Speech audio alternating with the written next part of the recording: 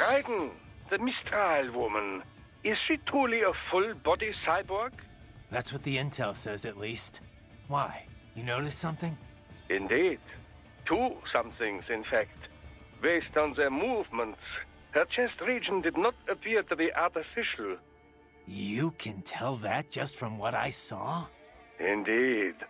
After some detailed image analysis, I am 80% certain that is her own natural torso. If it is indeed a cyborg chassis, it is the most advanced I've ever seen. Such technology would not come cheap. It would mean whoever is backing Desperado is likely quite wealthy. Probably so. As far as Mistral goes, it really doesn't matter to me. Natural, synthetic, man, woman, an enemy is an enemy. Ah, are you not even the least bit curious?